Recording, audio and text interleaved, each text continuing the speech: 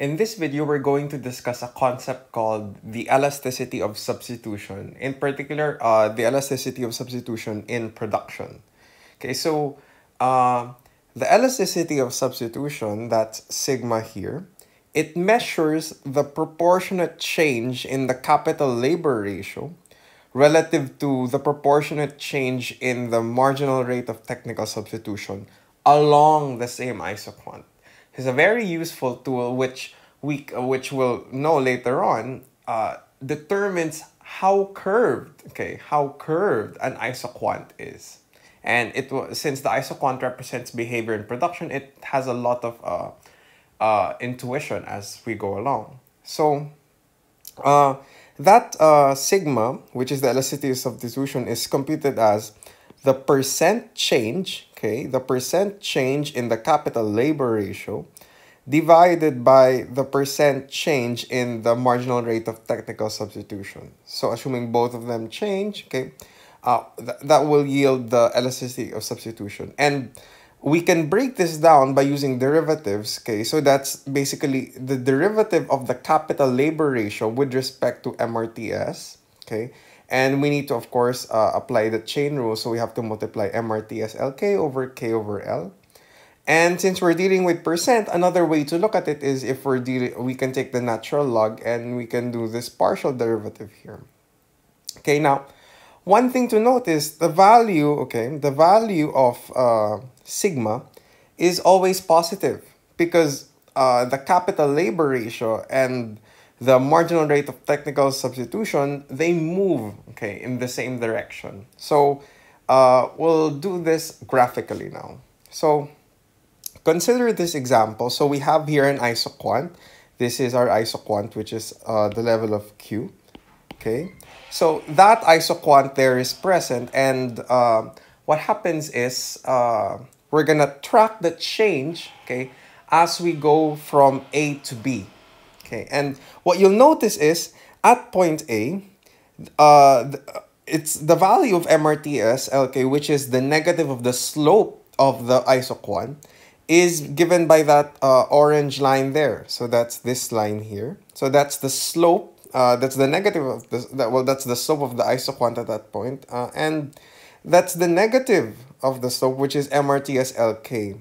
Then this dashed line here, so if you notice, at point A, the firm will employ KA units of capital and LA units of labor. And if you want to compute for the ratio, your capital labor ratio, well, that's just like drawing a line, bisecting that rectangle there, and you get that ratio, and you can get that that angle there is your capital labor ratio for point A.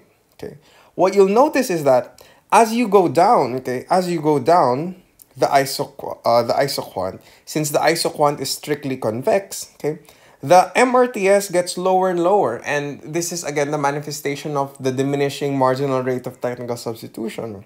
So as you can notice, the slope, the MRTS LK value at B is much flatter, is much flatter than the MRTS LK at point A. So this is, if you were to compute a value for it, this would be a lower value than MRTS LK here at A. Now, at B, again, the firm can employ, KB, will employ KB units of capital and LB units of labor.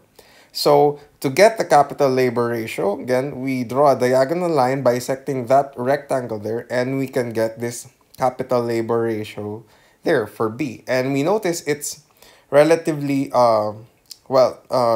more acute, than the angle K over L A. Now, all we can notice here is that first, sigma, which is your elasticity of substitution, is the ratio, of these proportional changes, these proportional changes. And more importantly, sigma represents, or measures the curvature, the curvature of an isoquant. So it has key implications which we'll discuss. So what you'll notice is that, okay, if sigma, or okay, which is the elasticity of substitution, is high, okay, the MRTS, okay, MRTS LK will not change much relative to K over L, meaning the change, okay, this angular change here will be greater than the change in the marginal rate of technical substitution, which implies that the isoquant is relatively flat. So if you try to draw it, so this is K, this is L, it's a relatively flat isoquant. Okay, now if sigma, which is your elasticity of substitution, is low, okay, the MRTS, okay, will change by a substantial amount,